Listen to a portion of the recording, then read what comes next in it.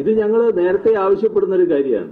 നമ്മുടെ സംസ്ഥാനത്ത്, നമ്മുടെ രാജ്യത്ത് തന്നെ നിലവിലുള്ള സംവരണം തകർക്കാനാകുമോ എന്ന് നോക്കുന്നവരാണ് BJP.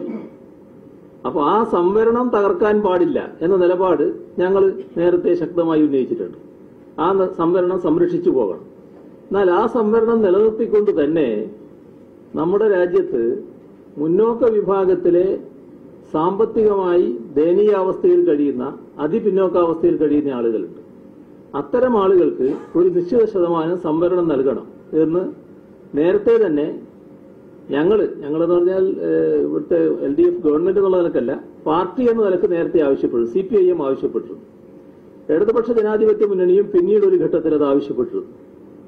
ഇതിന്റെ ഭാഗമായാണ് കേരളത്തില് മുന്നോക്ക വിഭാഗത്തില് 10% സംവരണം ദേവസ്വം ബോർഡിൽ കൊടുക്കുന്ന നില LDF ഗവൺമെന്റ് സ്വീകരിച്ചത്.